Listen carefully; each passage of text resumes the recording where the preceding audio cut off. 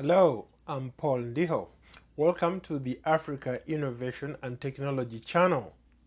Every week, we will strive to bring you inspiring and empowering stories about how young African innovators are creating innovations and using them to change the continent. The channel will showcase these young entrepreneurs. In this week's edition, we'll feature two young African innovators who have created some fascinating startups and are building amazing products that can compete internationally. We start in Congo, Brazzaville, where 28-year-old Veron Manku developed Africa's first homegrown tablet computer, selling at just $300, where C, meaning starlight in one of the dialects of the Congo. With this innovation, he has opened the world to the Congolese. It's part of the technological revolution that is sweeping across the continent, where almost every free hand and nearly every face is pinched in concentration, focused on a handheld device like a tablet, computer, or a smartphone. In many parts of the world, Apple iPad is often the innovation of choice, but in Africa, it's the innovation of necessity. And in Brazzaville, Congo, it's the way C, Africa's very own tablet, computer designed to bring cheaper technology and internet connectivity to masses. This is primarily a Congolese product. I had to buy it because it was made by a Congolese. Afterwards, I had some doubts. Would it work? But it proved to last. I was proved wrong, and I'm pleased I bought it. The way C's designer and engineer Verona Manku says his goal was to create affordable computers and to bring internet access to millions of Africans. The device is designed in Congo but assembled in China. The idea was to come up with a computer tablet that wasn't expensive, to allow as many people to have access to internet. Over the years, the computer has evolved and is no longer just accessible in the office. So our project also changed in 2007 and moved towards making a computer tablet. After years of research and technology, as well as financing from the project, we then presented it, and it has been on the market since January 2012. The Way C was created by Manku's company VMK and went on sale for the first time this year in Congo at $300. VMK forecasts its domestic sales to reach over 100,000 tablets within 1 year before it launches the product to neighboring countries in West Africa. Manku says its technical features put it on the same level as other tablets on the market. Basically, it is an ideal companion that you can use anywhere. You can surf the internet and be in touch with relatives via applications like Facebook, share information on applications as Twitter. The Way C is retailed in Congo by an Indian-based mobile phone company, Bat Airtel, and has sold over 2,000 units in Brazzaville alone, with more orders streaming in.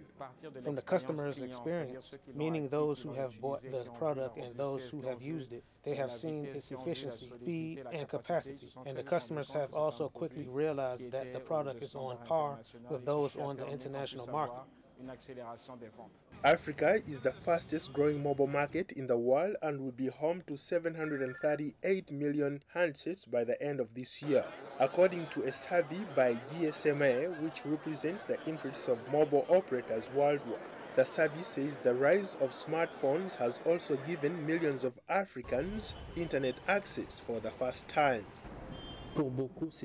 I personally think that the product is reliable because if the product was not reliable, we would not have put it on the market. If it was not reliable, a great partner like Airtel would not have wanted to attach its name on something that is not legit. Technology experts are dubbing Verona Manku as the next Steve Jobs of Africa, and that he's among a growing class of technology developers. The popularity of his locally engineered product is even more enticing for the tech-savvy youth than internationally known brands, as Africa's increasingly relies on homegrown innovations. Even iPad and other products were made with good quality. but they were not made in seconds. Those behind the Congolese computer tablet started it bit by bit. So yes, I still think that it's a solid product. Over time, there will be more expertise and progress, and the product will have better quality. At only 26 years old, Verona Manku is wasting little time creating his next product. His company already is working on a Congolese smartphone that he expects to launch later this year. Electronic giants like Samsung are already aggressively courting African consumers with built-for-Africa smartphones that highlight energy-saving electrical features and are built to withstand high temperatures and the erratic power supply. Wow, what an inspiring story. There is a saying that necessity is the mother of innovation, and what these young men are doing is truly remarkable and ought to be commended for it. We'll pause for a short break, but before we take a short break, we want to know what you think about the stories we cover on the Africa Innovation and Technology channel. Let us know through Twitter and Facebook. The address is Africa Innovations and Technology. Also, find out more about us on www.africainnovations.net. Coming up, a Ugandan app developer makes millions selling his app to Nokia phones.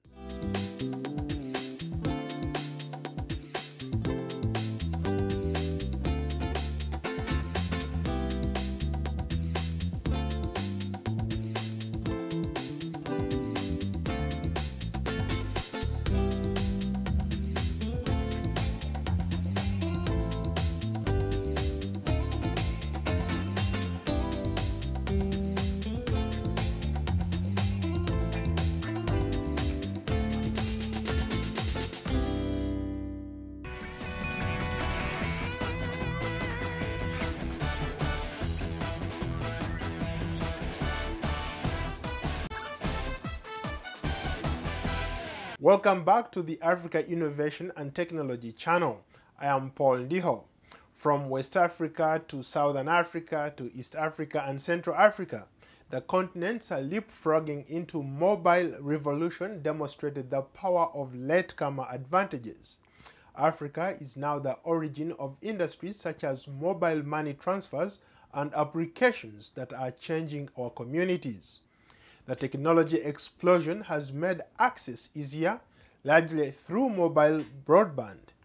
This revolution is also giving entrepreneurs an opportunity to create applications for those technology just like the big software companies. Here is a profile of a young man from Uganda. Abdul Sekalala creates mobile phone applications that compete with some of the biggest names in the mobile software. So far, the young entrepreneur has developed 9 internationally recognized applications, including WorldBook, a dictionary app with a word of the day, function that includes definitions and synonyms. Sekalala earns just over $1 for each download from Nokia's Office Store, and his applications have been downloaded over 300,000 times so far.